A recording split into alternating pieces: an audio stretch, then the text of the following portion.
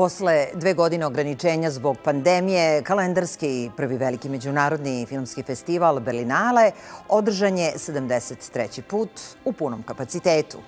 Bez online projekcija, testiranja, karantina, prvi veliki praznik filmske umetnosti u Evropi vratio se u normalne okvire i disao punim plućima, baš kao i 2020. kada je poslednji put uoči pandemije i održan u klasičnom obliku.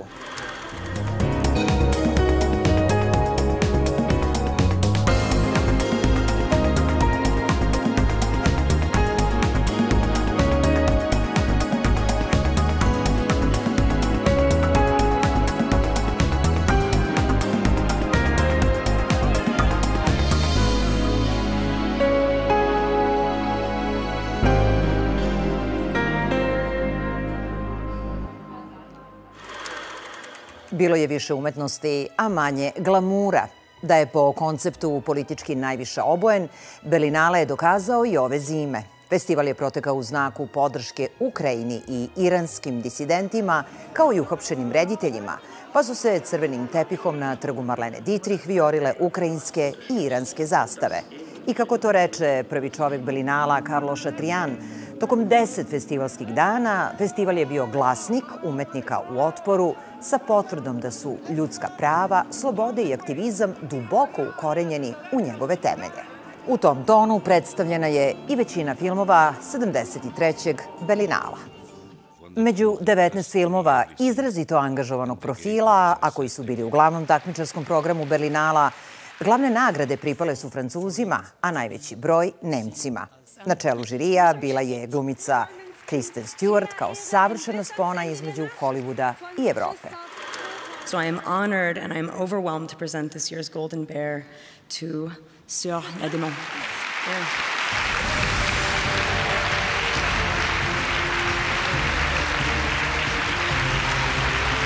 Are you crazy or what?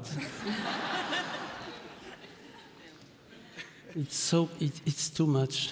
I'm not able to say much, but at first I want to tell an immense thank you to la Berlinale for welcoming us, welcoming the film.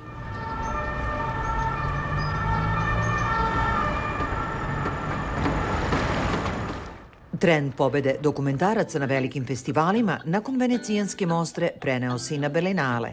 Angažovani film na adamantu francuskog reditelja Nicolasa Philibera portretiše svakodnevicu i likove iz stvarnog života na brodu smeštenom na Seni u Parizu, gde se nalazi jedinstven plutajući centar za mentalno obolele osobe. Ukrštanjem umetnosti i kreativnosti sa zdravim razumom i psihičkim poremećajima, ovaj sineasta razvija intiman, emotivan, humanistički pristup priči kojim je želao da promeni sliku o diskriminisanim bolesnicima. Personne n'est parfait. Maybe the viewers will be more numerous. Maybe the message of the film will be a little bit listened. Personne n'est parfait. Personne n'est parfait.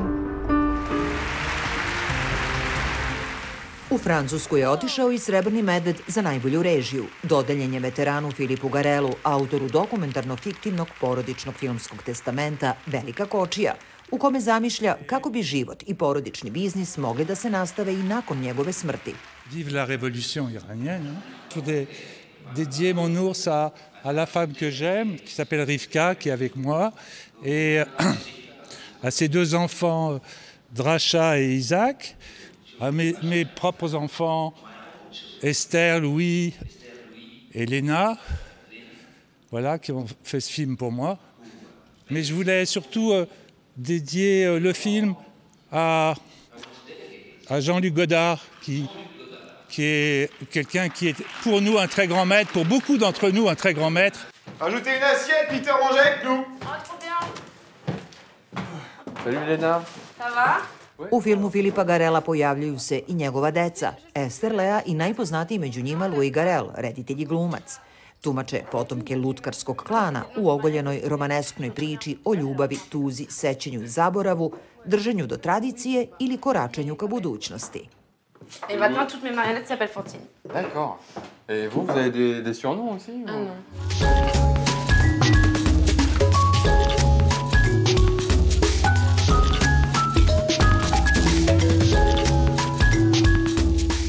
Als ich vor 3 Jahren mit Undine hier war, sind die Pola Ber und ich, die Darstellerin und ich, nach Paris gefahren und wir haben dort uns mit Covid infiziert. Und danach wurde überall in Europa der Lockdown ausgesprochen. Die jungen Menschen konnten nicht mehr sich treffen, keine Clubs, keine Unis, keine Kinos, keine Theaters, gar nichts. Und das über einen längeren Zeitraum. Und ich hatte das Gefühl, als ob die Macht Spaß daran hat, alles zuzumachen. Als ob sie Lust dazu haben, das Gemeinwesen zu zerstören. Und in der Zeit habe ich darüber nachgedacht, was ist das Gegenteil davon? Das ist der Sommerfilm. Das ist der Sommer, wo man sich verschwendet, wo man sich verliebt, wo man begehrt, wo man gemobbt wird, wo man gekränkt wird, wo man Mensch wird. Und dieser Sommerzeit ist das Gegenteil zu eines Lockdowns. Und aus dem Grund, da ist der Film entstanden.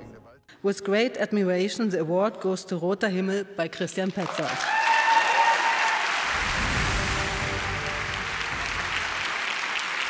I'm very happy and very honored. So happy and so honored that I forgot my English. Po važnosti drugo berlinsko priznanje, velika nagrada žirija, otišla je u ruke proslavljenog nemačkog reditelja Kristijana Pecolda za melodramu obojenu crnohumornim elementima Crveno nebo. Ovoga puta, kombinujući vodu i vatru, reditelj nastavlja saradnju sa nemačkom zvezdom Polom Ber, koja je prethodni Pecoldov film Undine doneo titulu najbolje glumice u Berlinu. Toll. Hallo? Sag doch mal. Ja, wir werden nicht allein sein. Priča prati grupu karakterno različitih mladih intelektualaca, predvođenu introvertnim piscem. Njihovu dokolicu u izolovanoj vikendici gde su na kraćem odmoru prekinuće veliki šumski požar. Sam naslov filma Crveno nebo ukazuje na usporeni plamen neispunjenih obećanja među protagonistima, kao i na kompleksnu uzajamnu interakciju. U spretno složenom kamernom komadu, ovoga puta bez uobičajenih elemenata političkog, ekonomskog i istorijskog konteksta, Pecold suštinski istražuje mušku nesigurnost. Ja, klar, verstehe. Ja, dann melde ich mich einfach, wenn ich was gefunden habe, okay? You really bring to audience cinematic miracle between the burning forest and the sea on the one side and the burning forest and growing emotions on the other. Is there a metaphorical parallel? Yes, I have the same. Ich hatte dieselben Gedanken, dass eigentlich der Schriftsteller mit seinen Ängsten das Feuer schürt. Ja, das Feuer, was er spürt in der Liebe und nicht rauslässt, kommt als Forestfeuer, also als Waldbrand zurück. Das war mal ein Gedanke. Nadja? Du hattest übrigens recht.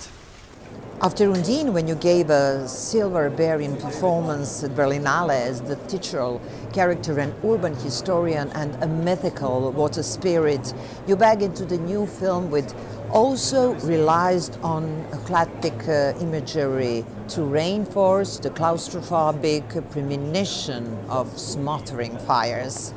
Is there a link between two stories? What do you think? I think, of course, there's the link between the two of them, that you have elements that you can fight against. So fire and water are so powerful and can create the biggest nature catastrophes that you can think of. I think it underlines a bit the atmosphere the characters are in. So in Undine, the water always is like waiting, sleeping, mysterious thing that you don't really know what it is. In the fire in the woods brings it all even more tension, or brings it more to the point of, okay, what are we dealing with? And the conflicts are getting higher and the temperature's getting higher. So I think you can see it in a symbolic way as well. Ich soll dir sagen, dass es Essen gibt. Ja, ich komme gleich. Danke.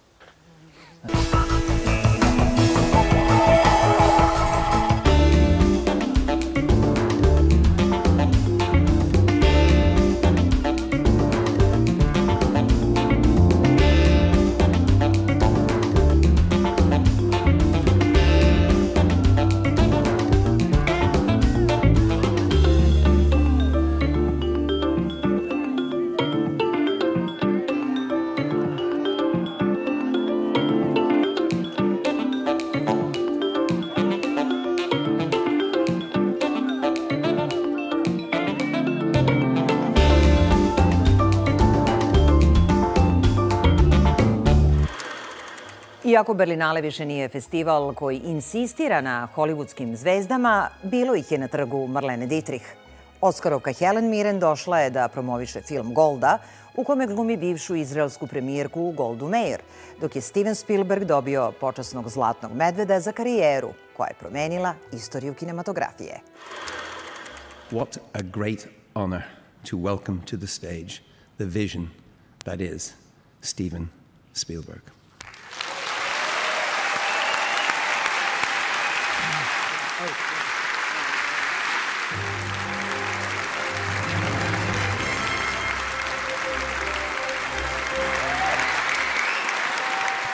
Ever. This honor has particular meaning for me because I'm a Jewish director.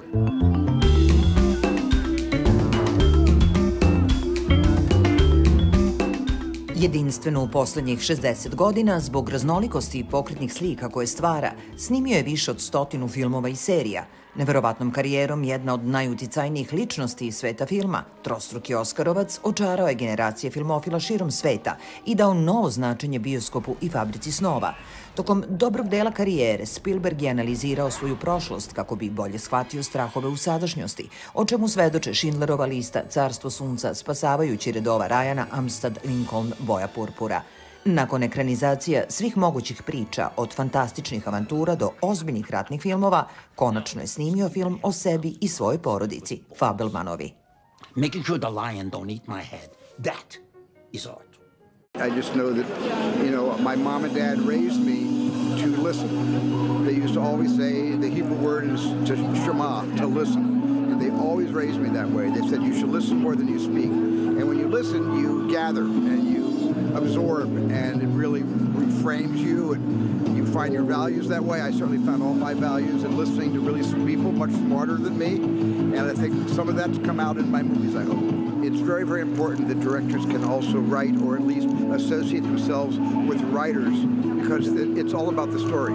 How you communicate the story, everybody has a different style, and you have to also hone your style, but to figure out what you want to say, that's the most important thing. If you have something to say, there'll be people through film who will listen. Mr. Secretary? You are to open a humanitarian corridor to the Third Army, Golda. We cannot allow 30,000 men to die of thirst. We'll send them water. Dugo očekivani biografski film o jedinoj izraelskoj premijerki Goldi Meir, koju je oživela briljantna, u filmu gotovo neprepoznatljiva Helen Mirren, donao je dašak glamura na Berlinale. Intrigantna istorijska drama izraelskog reditelja Gaja Nativa privukla je pažnju ne toliko kritikama, koliko kontroverznom polemikom da li je Oskarovka trebalo da glumi jevrejsku premijerku s obzirom da nema jevrejsko poreklo. All those men will die. All of them. The destruction of the Third Army would force Sadat from power. Vladavinu jedne od potpisnica deklaracije o izraelskoj nezavisnosti obeležio je Jom Kipurski rat, kada su Egipat i Sirija iznenada napali Izrael, nanevši mu teške gubitke, pre nego što su Izraelci okrenuli rat u svoju korist. Klasično režiran film sa dubinom potrebnom da se sagleda zapaljiva era oslikava period Goldinog vođenja vlade na početku sukoba, kada glumačka ikona tumači ikoničnu figuru, uspeh ili neuspeh filma zavisi od snage performansa. Helen Mirren sve postiže. Golda. To protect us from Cossacks who would get drunk and attack Jews. She was an incredible person to enter into and to experience from within, if you like, which is, you know, obviously what we have to do. I came away from it with the deepest of admiration for her and indeed a kind of a love for her. She was extraordinarily brave and with a commitment to Israel that was total. And in a weird way, it was a bit like playing Elizabeth I of England, in the sense of, not because she had the regality or anything, but her utter commitment to her country and to her nation. The absolute total dedication of her life to that was, and she achieved it with such, without being a sort of power-mad, sort of dictatory type character at all. They would beat Jews to death in the street for fun. My father would hide us in the cellar. And we'd stay silent, hoping the killers would pass us by.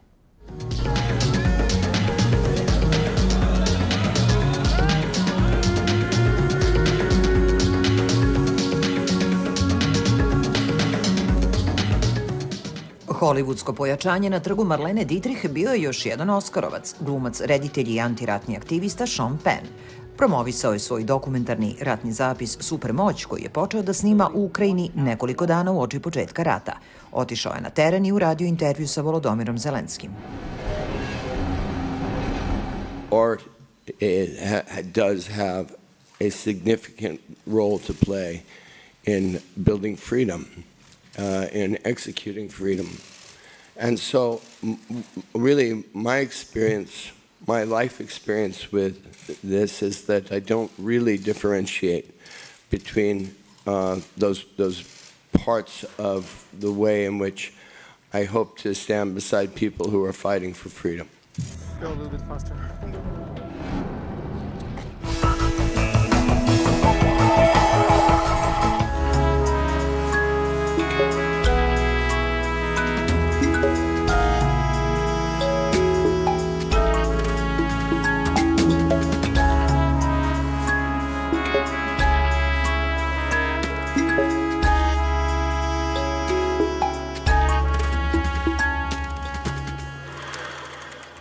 Na 73. Berlinalu ustanovljena je nagrada za najbolju seriju. U konkurenciji ih je bilo 7. Međutim, izdvojila se visokobudžetna žanrovska serija The Swarm, odnosno Roj, utemeljena na istoimenom bestselleru Franka Šecinga. Serija se sastoji od ukupno 8 epizoda, a okupila je internacionalnu glumačku ekipu. Izvršni producent serije je Frenk Dolger, poznat po Igri prestola. Ice worms. There is known species that can cover an area this big in just a few days. You think they're bite marks? What's gonna bite an orca? Came in this morning. High fever, acute diarrhea. Hold him down! I don't know how fast it's spreading. We need to get them away from the coast. Hey, did you see that? What the hell is that? What fascinated you in de Frans Šecing's novel The Swarm? What was the key for you to create a TV adaptation? The key for me was that some of the events that Frank Šecing wrote about 20 years ago, which I think he felt at that time were events that were going to be happening sometime in the future, actually are happening now.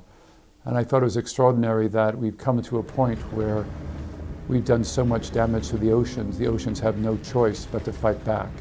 What we really want to dramatize was that we have put ourselves in a position that the oceans have no choice but to take us out, to kill us, to drive us away from the coastal areas in which we live. If we don't, that they themselves realize that they could perish and the creatures they protect and live in their environment will perish. Well, hello! Looks like we got our first visitor!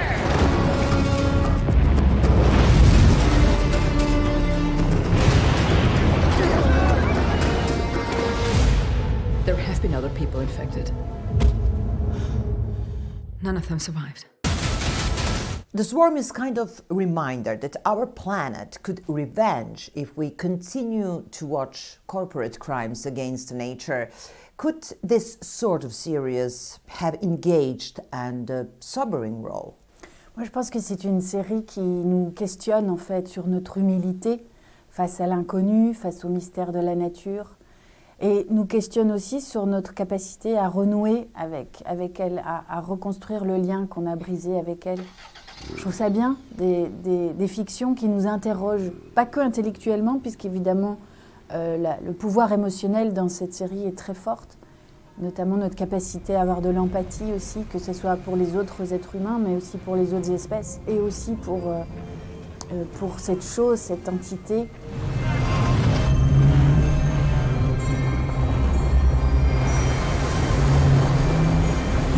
Normally we sort of see environmental films and documentaries about oil drilling or you know, global warming, pollution, global warming. Where I believe that The Swarm takes that next step is it talks about something that's slowly, you know, coming up to the surface, no pun intended, but slowly coming up to the surface in deep sea mining, which it hasn't really become a point of discussion with the broader mass of people yet. But in, you know, in the world of science and marine biology, it's absolutely one of our greatest, biggest questions of our day.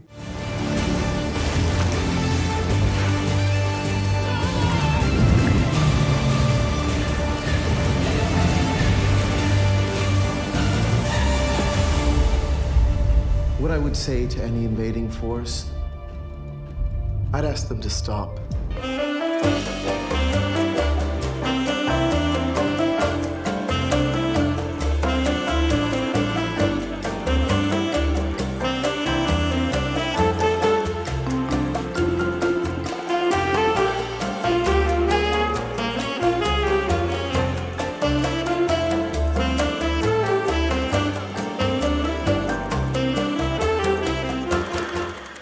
Iako je većina filmova bila angažovana, zanimljivo je da je za sam početak Berlinala odabrana romantična komedija britanske miljenice Rebecca Miller, čiji su filmovi Privatni život Pipeli i Megin plan već prikazivani na Berlinalu.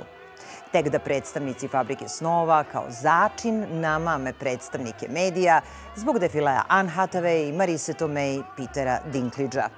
Millerova u novom filmu Došla je kod mene pripoveda o muzičaru ograničenom kreativnom blokadom koji je u potrazi za inspiracijom. Likovi koje je kreirala nisu se podvrgli društvenim stegama, već su se opredelili za sopstvenu inspiraciju, pa je stoga ovaj film nalik magičnoj odi slobodi izraza u današnjem svetu.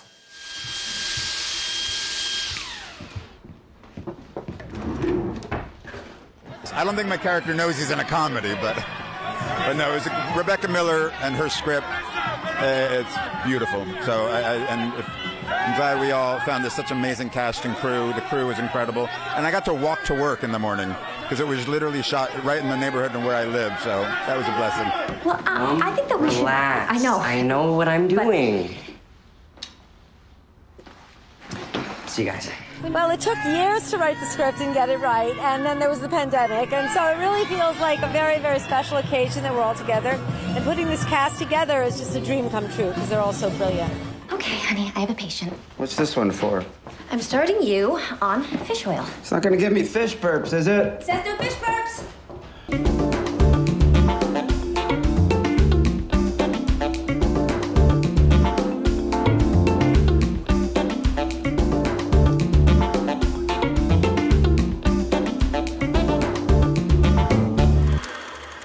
Svetske premijere imali su na 73. Berlinskom festivalu, odakle su došli na 51. fest. Filmovi Opstanak dobrote i Totem takmičili su se za nagradu Zlatni medved.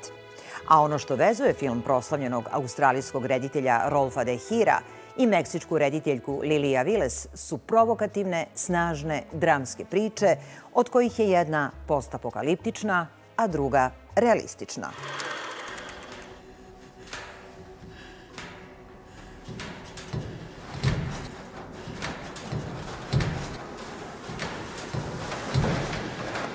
Opstanak dobrote, čija je glavna junakinja pod imenom Crna žena ostavljena da umre usred pustinje, sumoran je distopijski pogled na čovečanstvo, lirska alegorija naslonjena na tradiciju aboriđina. Kako povratiti dostojanstvo starosedelaca Australije i osuditi nepravdu nanetu kolonizacijom, u slučaju De Hirovog filma univerzalna je priča koja se može dogoditi bilo gde i bilo kada.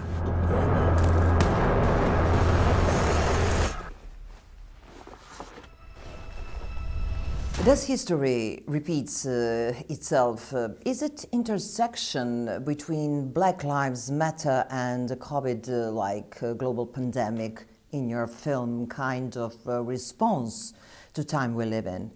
When the film was being created in its full sense, it was at that time, and the times always influence us to greater or lesser degree.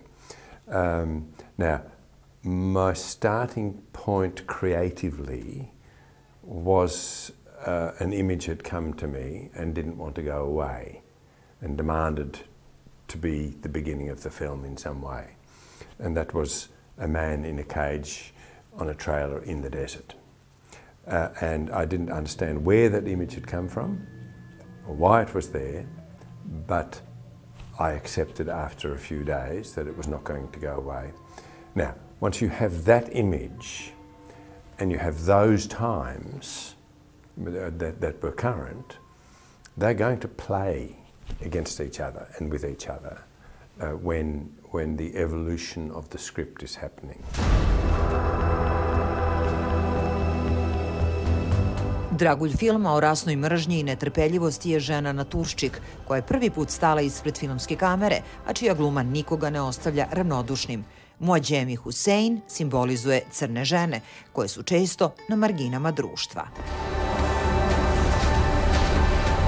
You growing up in Congo, there were no cinemas. Because of war in your country, you lived in the refugee camp. Did you see a bit of yourself in Black woman character in this film? In Congo, there are cinemas, but I never been to cinema because I wouldn't afford. That's one thing. So if I saw myself in a Black woman, yes, because my life experience, it's similar to the Black woman trying to survive.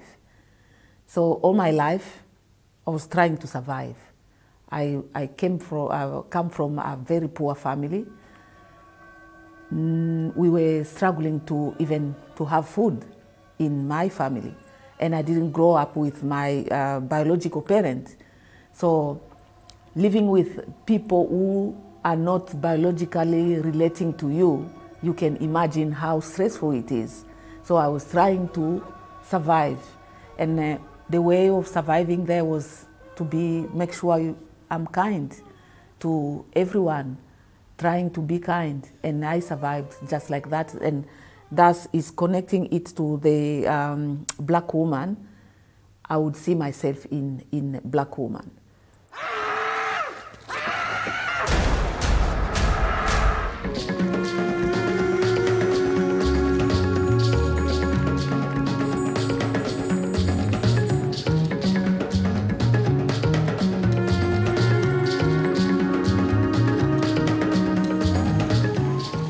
Rediteljka Lila Viles pravo je filmsko otkriće iz Meksika.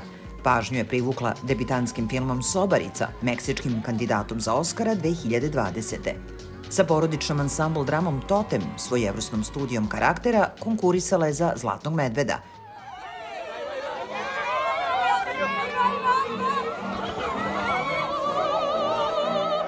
Intimnu porodičnu priču prenela je na film u kome je fokus usmeren ka likovima unutar tipičnog latinoameričkog doma, na njihove odnose i uzburkana unutrašnja stanja.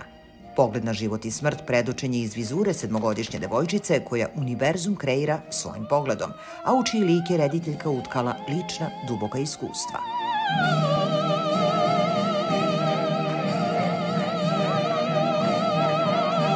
For me was super important to dig in this childhood, no? That it's this girl, no? That is Sol, no? The name of the character. There's a phrase in Spanish that is infancia's destino, no?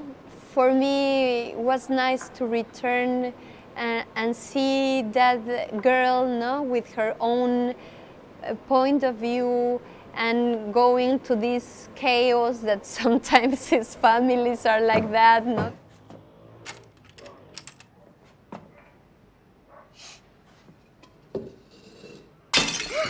How did you come up with the idea for the title of the film, Totem?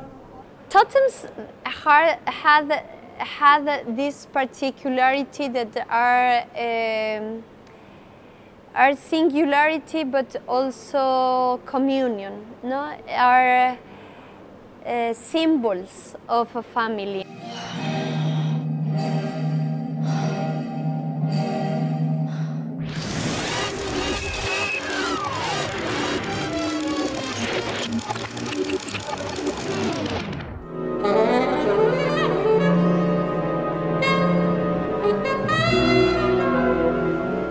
Program Berlinale Klasik obeležile su ponovne premijere 8 filmskih klasika digitalno restauriranih. Selekciju je otvorio Goli ručak Davida Cronenberga, snimljen 1991. Nakon Besnila, Videodroma, Zone smrti, Muve i drugih filmova, slavni reditelj bio je inspirisan romanom Williama Burroughsa, za koji se govorilo da ga je nemoguće ekranizovati. 30 feet tall, in living color. Cover your eyes, America. Run for your lives. You're a marked man, Bill. You're just gonna have to leave town. Tourist class, I'm afraid.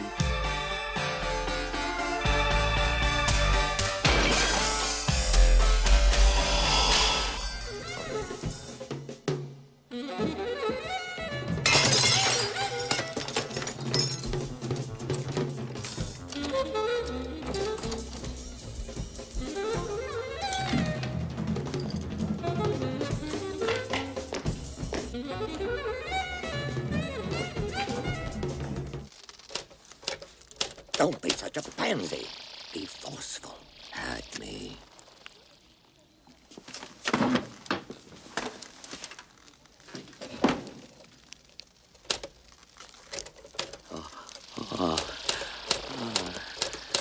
I love it. That is a great sentence. My God, Joan. You're acting like a full-fledged junkie. And it's bug powder, for Christ's sake. I wouldn't use a Clark Nova myself. Too demanding. Demanding? Oh, come on. We're both writers. We know what we're talking about. Well, I'm new to this game, to tell you the truth. If I get blocked again, I'll let you try my Martinelli. Excisors of telepathic sensitivity. Osteopaths. Investigators of infractions. And there'll be no smell, no discoloration. It's like an agent. An agent who's come to believe his own cover story. But who's in there, hiding, in a larval state. Just waiting for the proper moment to hatch out.